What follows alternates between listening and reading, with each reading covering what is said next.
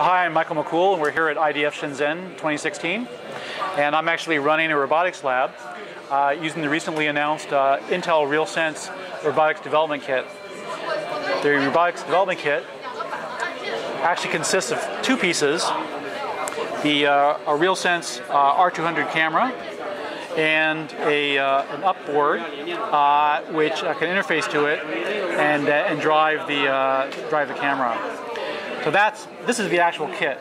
Now what I have here in the lab is a robot that's based on the kit that is using it internally. And we just turn this around here. A little hard to see, but inside this robot is an upboard that is driving it.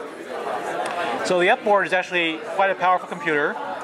It's running a quad-core Atom processor that can turbo up to 1.9 gigahertz per core. So that allows it to run very compute-intensive workloads, including the robot operating system, including the full robotic navigation. So this is actually a fully autonomous robot. It can scan its environment, build a map, and then use that map to navigate around an environment. The upboard actually has a quad-core Atom X5 processor on it that is actually quite powerful. You can also see it's got a form factor that's compatible with the Raspberry Pi, so you can use it in projects that Raspberry Pi fits into. Ports are in the same location. The one difference from Raspberry Pi, or one of the main differences, is the addition of a USB 3 port here. This is actually an on-the-go port, but this port allows you to interface to the RealSense camera. But it also supports interface pins, which can be used to drive various devices and sensors. It's got an integrated heatsink. One of the interesting things about the Atom X5 is it can turbo up to very high clock rates, but to get access to those clock rates, you have to cool it efficiently. So this provides a good cooling solution.